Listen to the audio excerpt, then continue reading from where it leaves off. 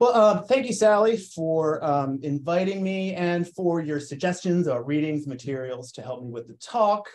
Thank you to Lauren Prescott, who, as Sally mentioned, is the Inn's archivist and whose professional work but personal connection to the material has really helped me, and she was a great sort of sounding board for some of the ideas that come up in this talk. Thank you to Gary and Doris Christelis for inviting me to their home, which, as you'll learn, was originally part of the boys' school, was one of the dorms.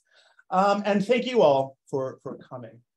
At the end, we'll do a question and answer, but I've already heard some great stories from people here about the boys' school. So sure, ask me questions, but also share any memories or comments that you have, because my take on the school is very much driven by the work I'm doing, by the research I've done on the 1920s and 30s. So it's that particular take, but there's so much to talk about the boys' school and about the Inn more broadly.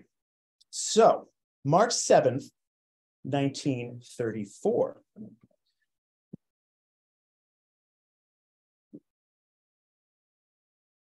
March 7th. 1934, raw and misty. Today, the farm help were up on the mountain burning brush this afternoon. The electrical crew are working in the school, repairing the motor on the dishwashing machine and fixing up the lighting system, which was put out of order when the carpenters were building the locker rooms, cloakrooms, and repairing the kitchen. In the evening, some of the boys practiced on their musical instruments. And all over the house, you would hear the squeak of the violins, toot toot of the cornets, rum tum tum of the drums, ping ping of the banjos, and clank clink of the piano.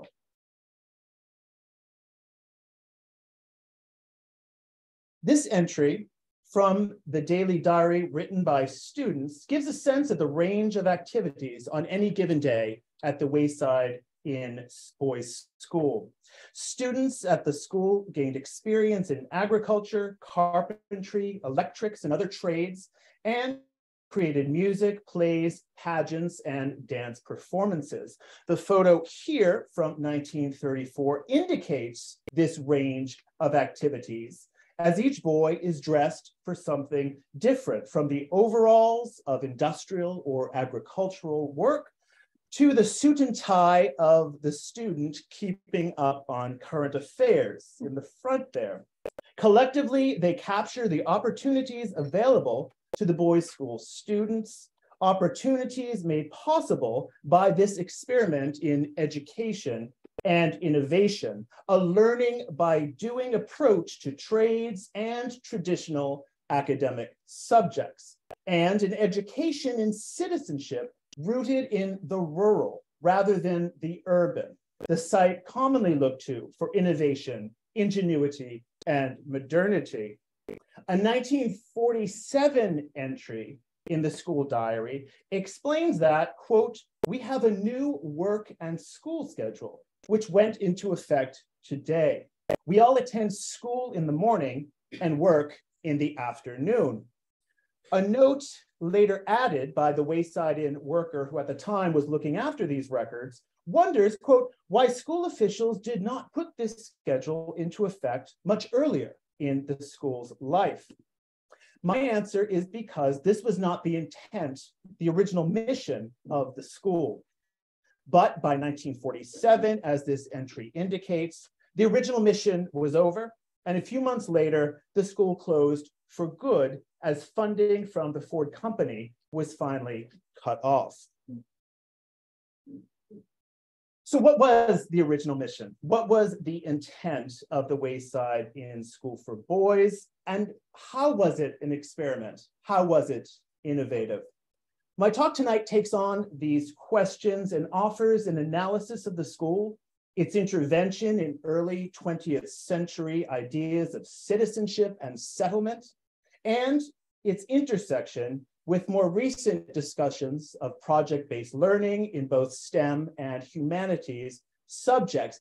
In particular, I want to point out that the school is a crucial study in rural modernism, In other words, the school and Henry Ford's wider plans for the Wayside project help us to see how some saw rural places as engines for change and as alternatives to the increasingly crowded cities associated with the growth and prosperity of the roaring 1920s. In this case, we see how then rural Sudbury was imagined as an innovation center that could help restructure the social and economic infrastructure of America. Henry Ford is known the world over as an automobile genius of history, recorded a 1927 article in the Atlantic magazine. There is, quote, "There is no passable road in the world that is not traversed by his cars. His planes are in the air. He has developed a vertical organization extending from the raw ore in the depths of the earth over a railroad transportation system and ending in millions of throbbing automobiles. Yet all this great network of industry is a single unified mechanism.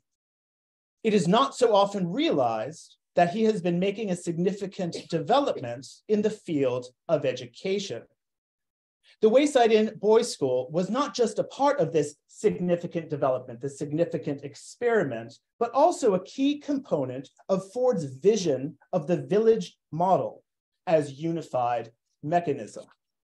While Ford is, of course, best known for making cars, he was also interested in re-engineering American life in many other ways. His motor company had a sociology department that helped in hiring and training workers.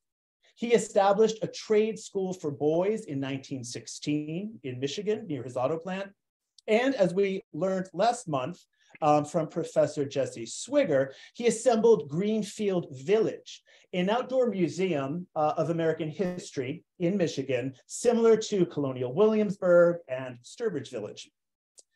Unlike Greenfield Village, Ford, I think, did not intend the Wayside area to be a living museum, but rather a living model of what could be possible for America.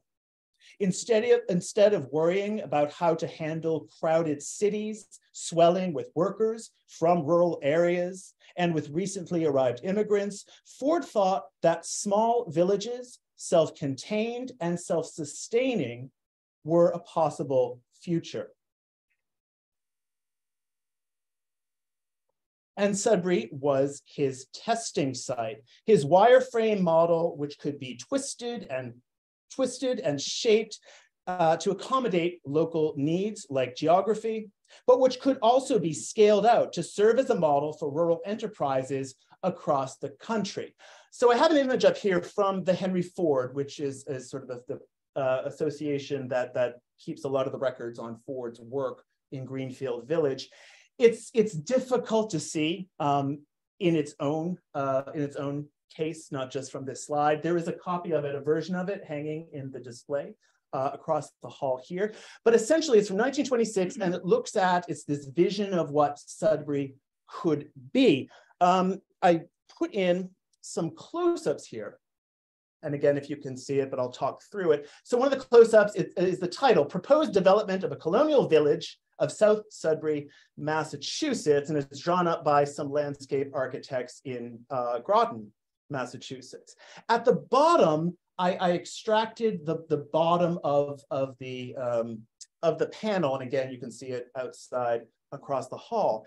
And the reason I showed this is because it mentions this colonial village. And last month, if you were here for Professor Jesse Swigger's talk or on Zoom, she was talking about this interest in colonial preservation in the 1920s. Colonial Williamsburg, Sturbridge Village, Plymouth Plantation. There are a lot of these living museums founded at this time. My thing is, let's change the word colonial to rural, and then we see things a little differently.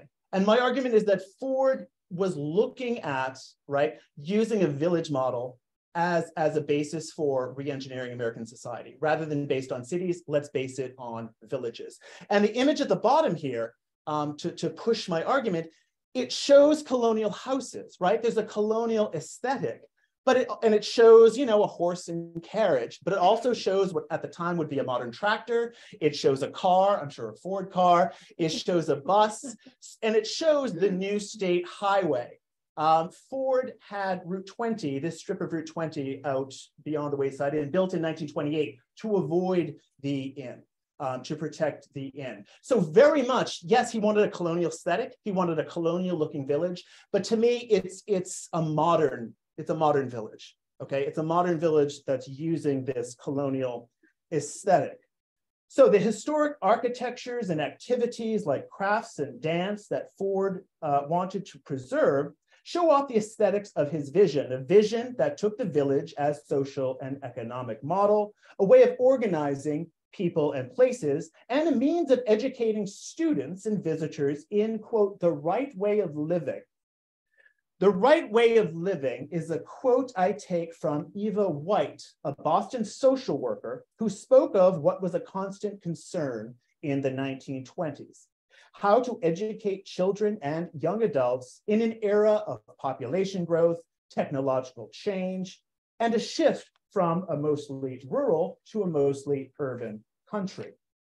While most, like White, looked at how to restructure cities and their citizens, thinking that they were the inevitable future, Ford focused on the rural to show that small-scale teaching, learning, working, and living was the ideal.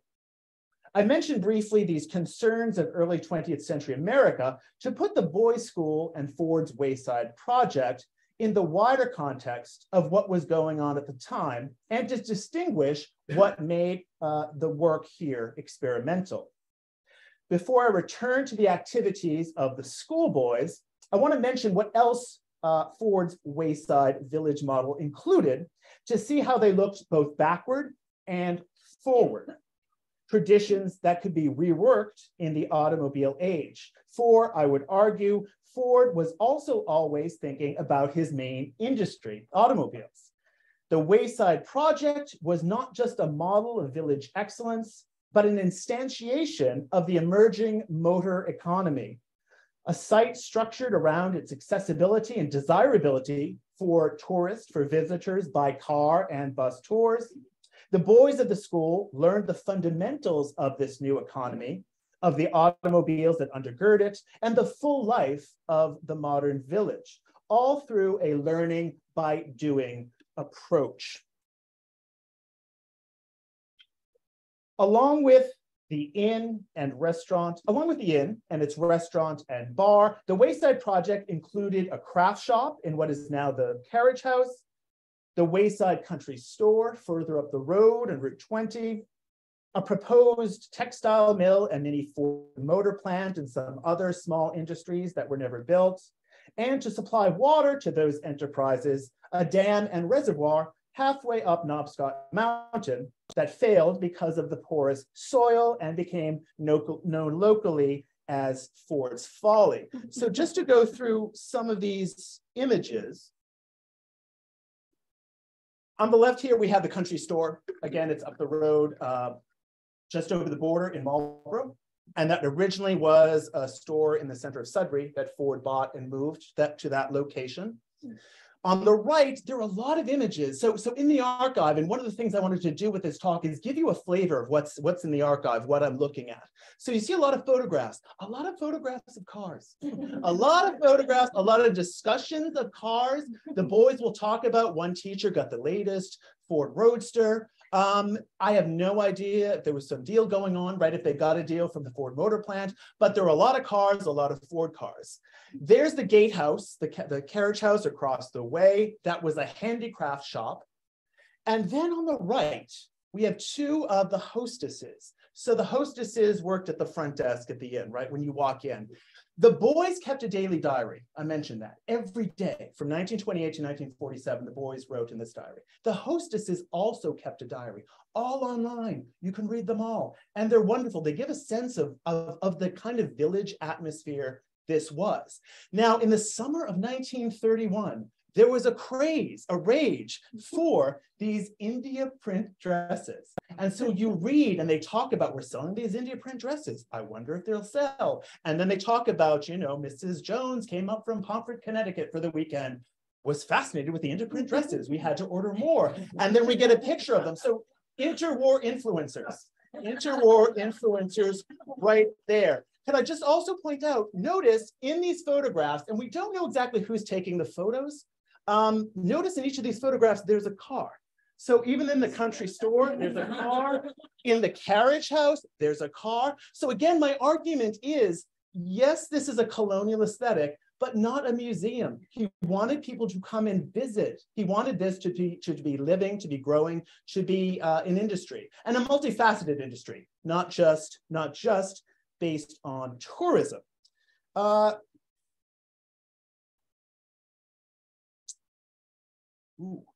This. I just had to have a shot of, so this is Ford's Folly.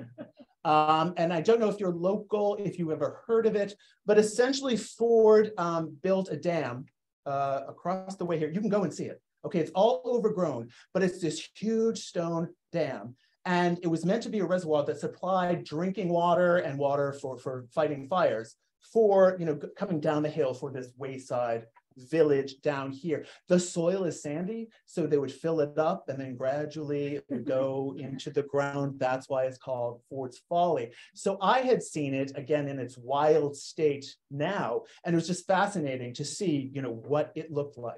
And again, what the promise was of this particular supply. So Ford's significant experiments, you know, all of this also included, of course, the boys' school. The school started operation in 1928 with 31 students. These students were all wards of the state, boys whose families could not afford to take care of them, or boys already in foster homes. They were accepted to the school based on their application and examination, as well as a physical and an interview. And Ford in the original days brought in social workers from Michigan to do the interviewing. Now this map, I'm going to talk through it. It's published in, this map is from Kurt Garfield and Allison Ridley's book, Henry Ford's Boys, available for sale in the shop.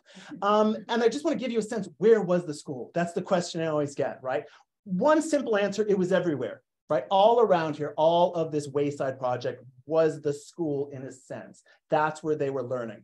But just to give you a sense of where the main sites were, you have where the Wayside Inn is, where we are now. You go past the Martha Mary Chapel, right this way. You go past the gristmill, and then there's a clearing there across from where the pond was. There's a clearing now. That's where the main site, it was called the Calvin Howe House. I have a picture. So that's where the boys lived, did some of the classes. Then as it expanded, some of the boys stayed in up Dutton Road, what's called Dutton Lodge, and it was the Solomon Dutton House. And then they built 2 additions, and it was this huge complex. And then after when the Ford company left, that complex was divided up into 3 separate houses. So if you drive up Dutton Road, there's the one on the left, big white house. Gary and Doris's stopped by, they said anytime. House on the right. Across the street is a red house. That red house was originally attached to Doris and Gary's. And then if you go further on, there's another white house on the left. That was the 3rd part. Okay, now some other sites. So we have the gristmill here. We have, oh look, we have Tony Howe's house, the Ezekiel Howe house over here, which is where there was a dairy farm. So there was agriculture and industry. Dairy farm here. The Wayside store is over here in Marlborough. Also along Dutton Road, there was something called the laboratory, the lab, which to me is very similar to today's like maker spaces that a lot of schools have. They go in, they play around with some tools, they fabricate things, they make things, they play around a bit.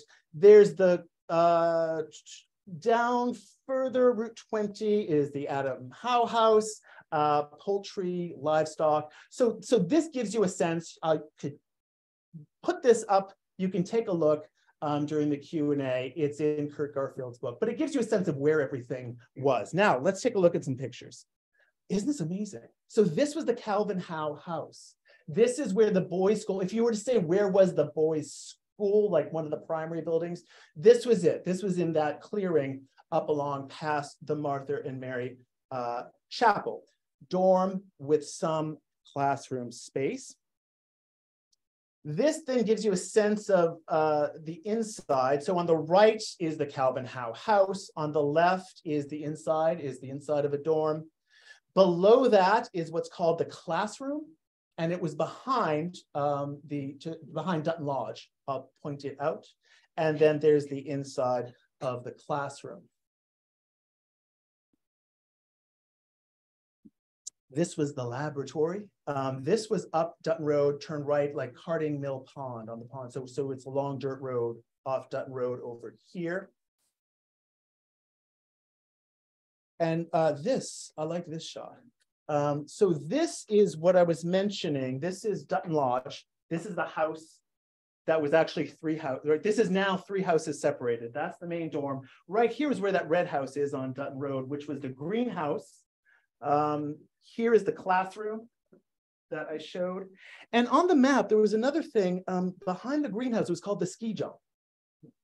Is it that hill? I don't know if it's that hill. There's a ski jump over there. I don't know. I don't know.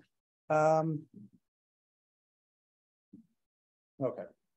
So the development of the school in its early days was followed eagerly by the Boston Globe and the New York Times. Quote, Henry Ford invents a school, announced one article in April 1930. Quote, in Sudbury's old New England atmosphere, he applies to the training of boys the methods he would use in attempt to solve an engineering problem. Quote, it's as if he had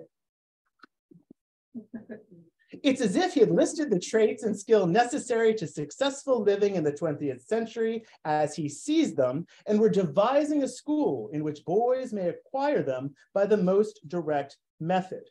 The direct method was learning by doing, and the description of the school sounds similar to approaches to education today. Instead of 20th century, we now talk about 21st century skills, as well as design thinking, STEM, and direct links to industry. But these were not ideas that Henry Ford invented in the 1920s. Today, Henry Ford invents a school. Learning by doing was the general principle of the education strategies John Dewey and others espoused at the time. And the principle itself, learning by trying, picking something out and figuring it out, was not exactly a complex theory, but rather one rooted in common sense, a ground-up pedagogy that tried to make formal school learning more like an organic practice. Likewise, Ford did not invent vocational education. The Smith-Hughes Act of 1917 offered federal money for districts to develop vocational schools, but even earlier, schools and other institutions had offered some sort of job training for young adults. Nor did Ford invent the farm-based school. The Hillside School, for just one local example, was founded in 1901 in Greenwich, Massachusetts, and later moved to another farm in Marlborough. So what exactly was Ford's experiment in education? More specifically, what was experimental about the Wayside Inn Boys School? Two things, I think. First, it took a learning by doing approach to everything. And second, it showed how the rural village could be a model for modern America. So first, the learning by doing. This was not just some aspect of one particular class or another component added to an already packed curriculum. Learning by doing was the curriculum of the entire school and indeed of the entire Wayside project. When I mentioned that the note from 1947 that asked why the school hadn't always done classes in the day, work in the afternoon schedule, it was to call attention to the original design of the school in which everything was both work and class, doing and learning. So here on the left is a daily schedule from 1929. They get up at 6:30, breakfast, opening exercises. There usually was a Bible reading, someone would speak. Then it just says classes, dinner, classes, supervised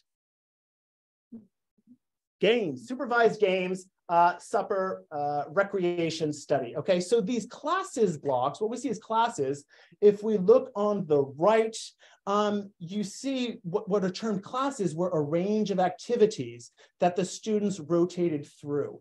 At one point, it was 8 through 12, the school. So those are the columns across, 8, 9, 10, 11, 12.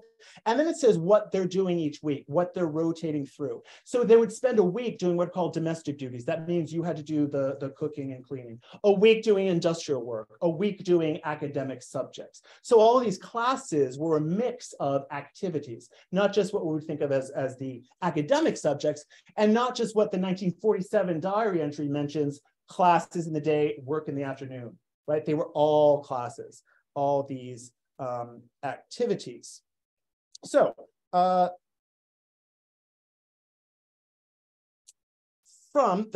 just one of the things I found interesting, and you can barely see it maybe, notes, what is in the archive are notes about figuring out what they wanted to do with each of the classes. And a lot of them mention this practical application. So in the bottom right, this course aims to give the pupil a practical knowledge of the use of machine tools. So from the 1930s on, classes included algebra, geometry, shop mathematics, physics and chemistry, literature, composition, history, electrical, mechanical, and automobile engineering, plumbing, and carpentry. Students in their final year chose to specialize in a topic, which included hospitality, cooking, automobile work, engineering, agriculture, or retail, as students got experience working in the Wayside Country Store, where they learned about display and marketing strategies. So I saw this photo, and if you can see, it's a group of students dressed as chefs, as cooks, you know, possibly working in the kitchen. And I thought, what a great image to show this sort of learning by doing approach. And then I thought, maybe they're just doing a play. Like maybe that was just a play, and I'm reading it. Like maybe it's just Sweeney Todd. I don't know. Students, again, the learning by doing. So students installed and repaired water lines and electrical systems and ran the working farm. They built a cooling plant located next to the gristmill. They maintained the overall grounds of the Wayside campus. And as I mentioned, they worked in the country store. They also helped to build the Martha Mary Chapel, which was constructed in part from wood from trees knocked down in the 1938 hurricane. Students were paid for this work. The scholarship system was interesting in that students were paid for the work, but then they had to pay the school back for being here. They did save some money, but it was a work as you go, and it depended on the quality of the work, the amount of work you did. So they received a scholarship to live and study at the school, and they were paid, but they had to pay the school back for what they were doing. It fit into Ford's belief that paying workers a decent salary meant that they would have more money to spend on items like cars and thus bolster the entire economy. By paying the students, the school could also teach budgeting and the benefits of learning to save. Through learning by working here, students would become more responsible, thrifty citizens when they left, successful producers and consumers. Students also worked in the school laboratory using machines for cutting wood and metal and working on automobiles.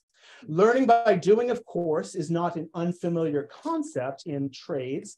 The best way to learn to use certain machines is to use the machines. But strikingly, the school also used this learning by doing approach in its humanities classes. Discussions today about how to save the humanities often invoke the project method of STEM subjects. And here in the 1920s and 30s, we see some examples. First, from the opening in 1928 until almost the last day in 1947, students contributed to a daily diary by writing an entry similar to the one you heard when I started. This was at the direction of Ford, and entries were sent to Michigan to give an account of what was going on here each day.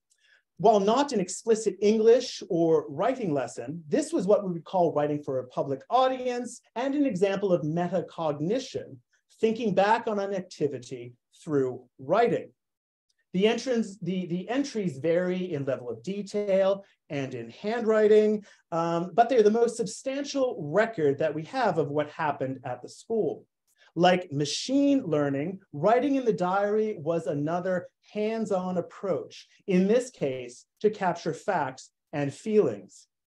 Now, consider these entries from 1929. And again, I'm giving you a glimpse of what you would see in the archive. So the first one at the top. Today, everybody was working hard to finish their work so they could go home. This is Thanksgiving, okay? So this is the day before Thanksgiving. Finish their work so that they could go home. The boys took all the rugs out of the house and cleaned them. The dormitories were swept, the paint washed, the reception room waxed. And by that time, it was all done and the house was very clean. The boys who were going home will go tonight, and 18 boys will stay at home. It's quite poetic to me, this use of the term home 3 times. And home means both going back either to their foster home or relatives that they had in the area, that's home, but also that ending, 18 boys are staying home. So home is also here. We then get Thanksgiving Day. So this is Thursday, November 28th, 1929. Today, the squad leader in charge, Hyman Seligman, went down to the inn and got the Thanksgiving food. He got turkey, candy, pudding, celery, and bread and butter. We had a very fine dinner. Mr. Campbell cut the turkey, and while he was cutting the turkey, Mr. Ford went by and waved his axe at us. The new boys were thrilled, though, to think that they saw Mr. Ford, that the dinner was relished. Ford liked to walk around the grounds and do a lot of wood chopping. He chopped wood. I realized that after. I just had this vision of, something like that. In addition to writing, students also learn to express their attitudes to certain topics through public speaking. Starting in 1930, on Tuesday and Thursday mornings, a student would present a talk on any subject he wanted. These talks brought the English composition curriculum to life by putting each boy in charge of his own research, composition, and elocution. Topics included radio circuits, the brain, aviation, and one student did his on neatness. I just picture some like passive aggressive, like we need to be more concerned, Some of us are not being neat and, just doing a talk, but bless them, I would have probably done the same thing. Learning by doing also applied to nutrition. Students received lectures on health and hygiene, and one lecture in 1929 reminded students that you can't get parts for your body like you can for a car. Quote, these little pieces of machinery in our body must last us a lifetime. And then came bioengineering, and had that been at the time, they would have changed the lecture. A focus on health extended to the students' daily diet, which was recommended by Ford. Listen to this. This is what they ate. Fruit and milk for breakfast. That's it. Fruit and milk. Starch and some meat at lunch. And then only meat and vegetables at dinner. The boys comment on this diet in the diary entries. Some note it does keep up their energy levels.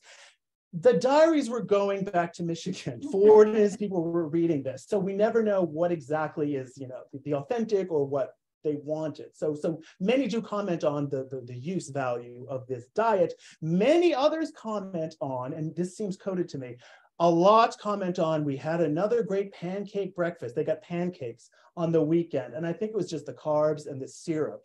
But the way they're expressing this joy is this joy of saying how great it was to have this pancake breakfast. The photos here are taken, and again, if you can see these. So what we have is each boy had a card, and I don't know if it lasted throughout the whole time of school, if not just the very beginning. But each boy is photographed. I'm imagining this was part of the physical. And just to pause over these photos, it's indicating the healthy, young men that the school wanted to create really. So this is the result of these lectures on health and hygiene and on the diet. So it's showing that off in a way. But just to pause over these for a second, what struck me is that they're similar to photos that were appearing in Europe throughout the time. We're talking about now the early 30s. And in Europe, there was a pastime, a rage for healthy outdoor exercise. But it was also a way for nations to broadcast the vitality of their population in an era inching towards another world war. The young men we see in these photos would almost certainly soon become soldiers. So the photos document both the promise of youth and the sacrifice that many would ultimately make. Unlike the photos seen in other countries, the Wayside Boys, it seems, did not appear in organized calisthenics or fitness routines. Rather, the boys took their exercise from the work they did on site and the sports they could participate in. So they had a baseball team and a football team that would play local towns. Boxing was a popular activity. This was exercise by doing, learning about fitness through eating and acting healthily, rather than through a separate physical education class.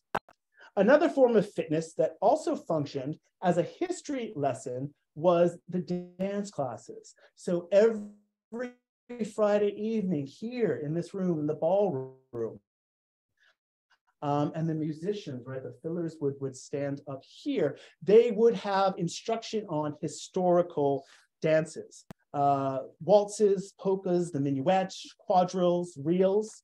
They danced with girls who were brought over from Marlborough for the occasion. And Ford himself and his wife, Clara, joined them some evenings when he was in the area to demonstrate. And there aren't great photos of the dancing. There are clips online. The Wayside Inn has put up a lot of the films from this period. And some you could see the dancing that went on here. And a lot of boys talked about that. They had a great time doing the dances. In the diaries, again, these are going back to Michigan, I think it was the opportunity to interact and to socialize, right? That was also a reason they were successful. Learning by doing extended beyond the Wayside campus, as students frequently attended talks in public halls in Marlborough and Framingham. They went to the Symphony and Theater in Boston, and they went out, and if you see here, again, I don't know if you can see it, but it says less call for what? Dentist, haircuts, and dates all in capital letters. And this is, I think, early 40s, mid 40s from the dress. So they did get out, went to the movies, which again was a very 1930s, 40s thing. They went to the movies all the time. There was a sort of black market in candy and chocolate, and students would get frisked on their way back to make sure they weren't bringing these sweets in. And the stories that Kurt Garfield and Allison Ridley collected, reminiscences from some of the alumni, talk about, how they would try to hide the candy. But they did go out, doing normal, typical teenager things, but also there was a cultural program going on, right? Going to the Symphony Hall in Boston, right? Seeing plays and performances, taking advantage of the area.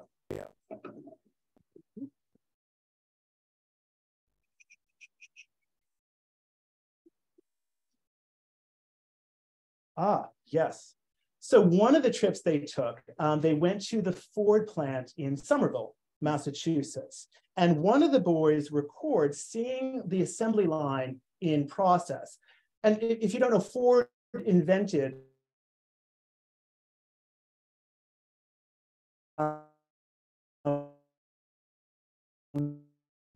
the assembly line of manufacture. You pass it on. So it's created collectively, but also more quickly. And one of the boys commented, and this is recorded in the hostess diary, 1932, that one of the boys described the process to assemble the cars. Each man does his own job so that he becomes an expert in it. This is the most timely way to produce so many. This is a direct observation of the assembly line method, which was an efficient method. And efficiency is one of the primary markers of what Antonio Gramsci would call Fordism, would name Fordism in 1934. And interestingly, the diaries I picked up on used the word efficient and efficiency quite a few times. So in October 1931, a student wrote about the boys who were specializing in business. Quote, "We must train our minds to work 100% efficiently in order to take a position in the modern business world." A November 1932 entry documents the arrival of an efficiency expert from Detroit. And in April 1935, it was reported that Wayside students are held to a much higher standard of efficiency. For Ford, he was interested in making the modern factory more efficient. And again, I would argue he was interested in making modern America more efficient overall. And to do so, he looked to the village. The village was Ford's ideal of an efficient landscape. Everything in its place, serving its purpose as people pass through each location. And here at the Wayside Inn, Ford tinkered with his model village. Unlike Greenfield Village, South Sudbury was not intended to be a preservation of the past, but a model for the future, a visionary village that could rival America's increasingly crowded cities as sources of innovation and ordered community.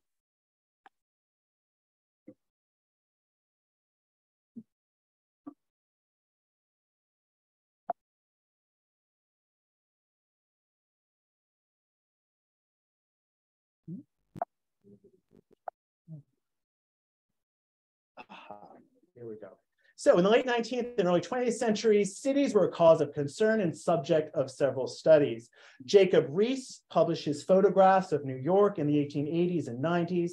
In 1895, Gustave Le Bon published The Crowd, the first study at herd mentality. Soon after, Georg Simmel published The Metropolis and Mental Life, a study of the pressures of urban life on the individual. And in 1915, the Chicago School started its studies of urban sociology in an attempt to understand the citizens that modern American cities were producing. To address some of the problems of these citizens, and in particular, to make model citizens from the many children of recently arrived immigrants, settlement houses spread throughout the cities from the 1890s on.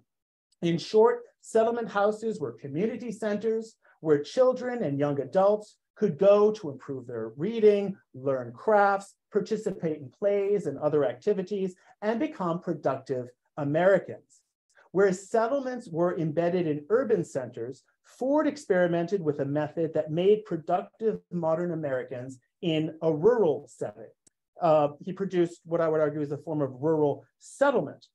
The Wayside Inn Boys School functioned very much like a rural settlement house, as it offered many of the same activities as its city counterparts, including instruction on health, economics, civics, and personal responsibility. The last names of the students suggest Polish, German, Greek, Jewish, and Italian backgrounds, and it is likely that these boys were the grandchildren or children of immigrants who arrived in the waves into America in the late 19th and early 20th century. Had they lived in Boston, they would have been the target audience for the urban settlement. Through the Wayside Inn Boys School, however, they were able to learn a different approach to succeeding in the modern world, a small-scale approach that showed the importance of making space for different types of work in a single setting. They were also taught to value each person and place's contribution through an innovative interdisciplinary curriculum that intermingled work, play, worship, industry, agriculture, and the preservation of rural America. This was a productive, modern workplace that maintained the traditions and aesthetics of America's past, re-engineered for a successful future. Now, just to conclude, a little side note for my own personal interest. I was going through the archive, and one of the first things I saw was a map of the school. This is from 1932. And next to the boys' school, it says aviation field. So was this a landing strip, right? Was this a landing strip? Was Ford flying in? Curious. Then as I got into the diaries, I started noticing, right, more references. So on July 13th, 1929, someone mentions that one of the boys is, quote, working on an airplane. Okay. December 12th, 1929, motorcycle parts for an airplane. One of the teachers had come back from Worcester and was bringing motorcycle parts for an airplane. Fascinating. In December 26, 1929, I get a photo of the airplane. And if you look in the front there, it's this tiny model airplane. So I'm like, well, okay, case closed. So I thought. February 16th, 1930. Reference to a boy, quote, assembling an airplane motor. So that model plane would not take an airplane motor. So there's more to the story. In June 1931, we get first a photo of, quote, our aviation enthusiast.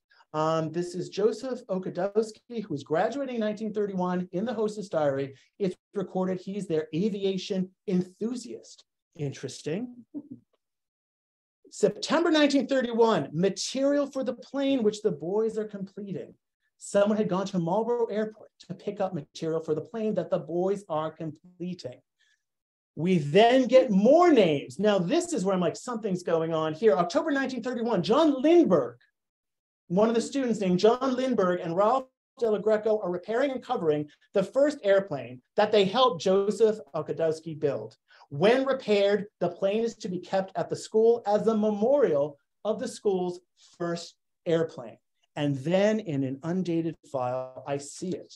This is the plane. They actually built an airplane. It was called the Heath. Okay, so that aviation field was meant to be somewhat in use. The aviation field would be the corner of Wayside Inn Road and Pride's Crossing Road down this way. So then the case, right, became, where is it? What happened to this plane? Is it in Gary Endorse's basement? What is going on? I thought that we'll never find out. We'll never know. Well, then Friday, March 3rd, just last week, I get an email from Lauren Prescott. The quote you can't see there says, I found it. She sends me this. It's from a scrapbook. It's a news story from the local paper about how someone stole the plane. Someone had stole the plane. Low-wing monoplane made by schoolboys is missing. It talks about how the plane was there. It was covered with a tarp. Someone must have just taken it apart, put it on our truck, and drove it away. However, it's accompanied by, that is John Lindbergh, who built the plane, no relation, as far as I know, was a student at the school in the early 30s. Then we see other photos of the plane there. So this case captures the imagination and motivation of the students at the Wayside Inn Boys School. Building an airplane was not part of the curriculum, but it was not part of the curriculum. It seems the learning by doing extended to the teachers and wider staff themselves, who went with the flow and followed the boys' energy as long as it was channeled into productive, efficient projects. Boys started a radio club and broadcast from the inn, made amateur films, took apart and reassembled colonial homes, and developed their own photos in the photographic room in the basement of the Calvin Howe house. When the school stopped in 1947, the current students dispersed, but the old boys maintained an active alumni network and met locally into the early 2000s. As we look back on an experiment begun almost 100 years ago, we can find evidence of its success in the Martha Mary Chapel and other structures built by the boys, as well as in the resurgence of interest today in learning by doing at all levels of education. And the particular form of vocational and cultural instruction at the Wayside Inn Boys School serves as an efficient model. While they were scheduled and supervised strictly in this small-scale setting, these boys also had the freedom to explore, to experiment, and to build their future and ours. Thank you.